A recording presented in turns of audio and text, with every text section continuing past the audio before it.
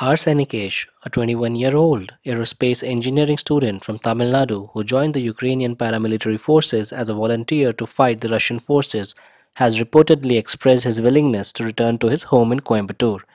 Sainikesh's father spoke to him 3 days ago, during which Sainikesh had expressed his willingness to return home.